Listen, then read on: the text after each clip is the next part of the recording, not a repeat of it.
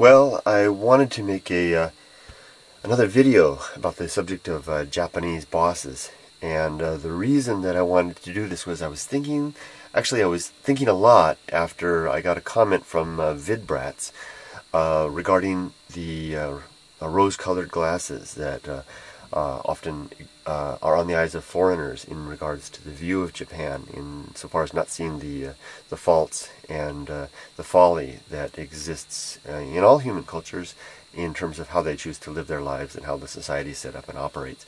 And I wanted to say, first of all, to VidBrats, I agree with you completely that that fact is something that's very curious, and it seems to exist very strongly from outsiders as they view Japan, and I'm not sure why that is. I suspect it has something to do with the fact that humans in general want to have a place in mind where the problems that they know in their own world don't exist.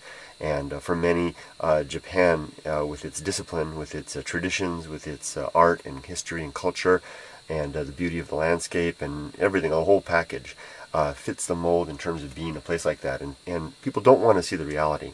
And I was thinking particularly about the one in the video that I made about Japanese bosses. I used two terms that stood out. They kind of came to me as I was making the video. The one was the smiling executioner, in describing bosses from my own country, from the United States, that I knew when I was employed there, and that has a very negative connotation, of course. And then the other generalization, the term that I used was loving father, a very positive image. And it's hard to escape when you generalize. It's hard to escape having a basket in all-encompassing idea, and of course nothing in life is like that. So it's a struggle to try to find words that can take in the broader scope without winding up with a gross generalization. And I'm afraid that I'm particularly unhappy, although both of those terms are quite extreme. One is very negative, one is very positive, and I didn't intend that to be the case. I was just trying to throw light on both situations. The one that I want to try to correct now, particularly, is the concept of the loving father. And I'm going to start by saying another generalization. Here I go. I'm going to get myself in trouble again. And that is, here it is. How about this video, VidBrats? The Japanese salarymen. I'm going to talk about Japanese businessmen. Japanese salarymen are slaves to their jobs. There, I'm going to get in trouble for that. But I do think now I think I'm closer to the mark on that than in saying the other things.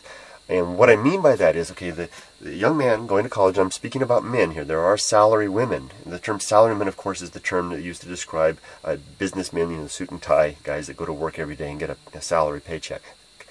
There are salary women in Japan, but they're a minority. So I'm speaking to the salary men because that's the ones that really are affected here. Young man goes to college, graduates from college, goes to the recruitment events, gets picked up by a large company in Japan and begins working as a freshman.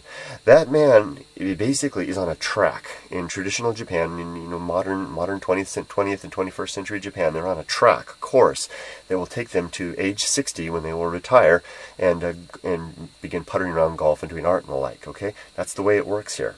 And for the most part, they can't leave that track without suffering serious consequences. Now, you will meet periodically a person in Japan. I've met a few of them. A man who was operating a little bakery somewhere, and he can tell you that before he was previously, he worked for a corporation in Tokyo, and the suit and tie deal, and got sick of it and came away and did that.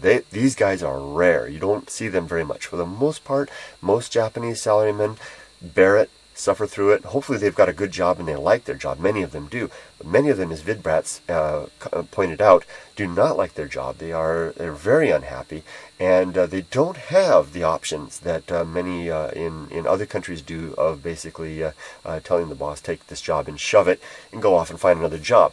The reason being, other corporations frown on people that are basically hopping between jobs in the course of their career.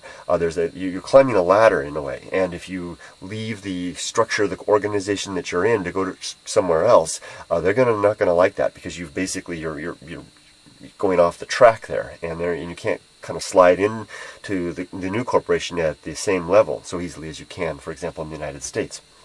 So these guys don't have a lot of options. Maybe they can get transferred. It's a big corporation. Maybe they can get transferred to another department or another location. That may help. But and here I go again. I'm getting extreme again.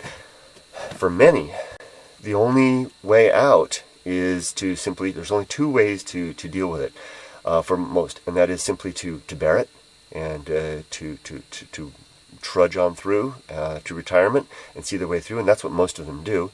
And for a very sad case of a minority, obviously, and of course, some choose to actually end their lives, and this may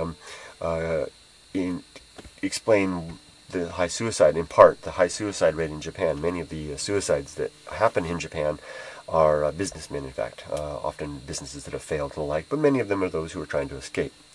So here we go.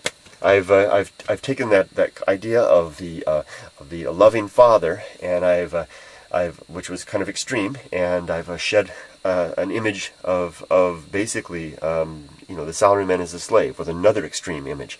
Why can't I get away from these extreme images? Somewhere between those two things is more of a reality. The reality the point that I wanted to make in the Japanese bosses video was that Japanese bosses do not typically wield the axe of termination, of losing your job, of firing you, the way that Western bosses do. Instead, what they do is they use discipline and, in many cases, shame to achieve similar results, to achieve the result of getting employees to work hard. The image of a benevolent father was one of where they try to create kind of a family atmosphere where the boss is the head of the family, and he will try to look after you, and in looking after you is trying to get you to be a good employee, to get you to work hard. And just like a father in many families, that may mean yelling at you once in a while. That's really what it's about. Do you have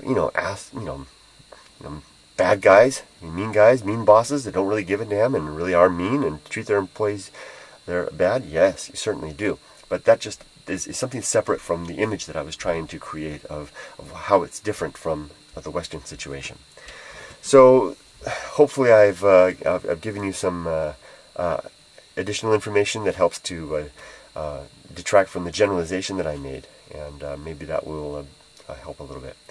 So that's it, signing off from the closet, and I'm going to head out and join my family now. Take care. Bye-bye.